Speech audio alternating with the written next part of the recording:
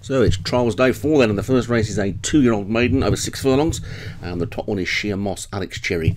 Because We Can Plod Andy Morgan, Sagramorn Doshase for David Hunt, that's the first good name of the day, Shunguya for Hems, Highland Valley for Paul Fisk, Meglio Doro for Paul Rhodes, Yulin Dante for Vinnie Gerard, Dip in the Sand, C. Beckwith, Ribber Seller, Darren Thompson, Monty's Double, Derek Hinton, Black Rider for Joshua Sutherland, Where Eagles Dare, Leon Van Rensburg, Grey Pearl, Martin Needham, Strong Woman, Obi-Wan, and Saboteur, Paul O'Neill. So 15 runners in, good turnout. And they're in the stalls and ready to go. And off they go.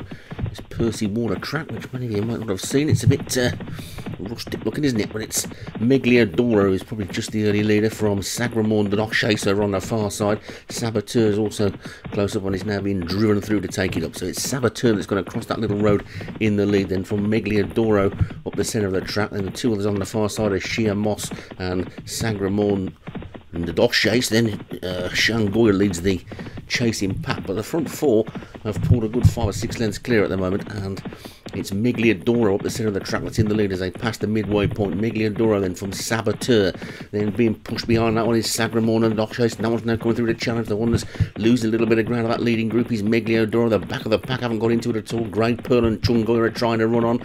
The grey is really struggling. That's Dip in the Sand, but it's Sagramorn and Doshase who's now gone into the lead from Saboteur. Sheer Moss and Megliodoro, because We Can Plod is beginning to make a forward move as well, but it's Sagramorn and Doshase into the final furlong in the lead, being chased by Megliodoro. Has been giving ground away all the way through the race.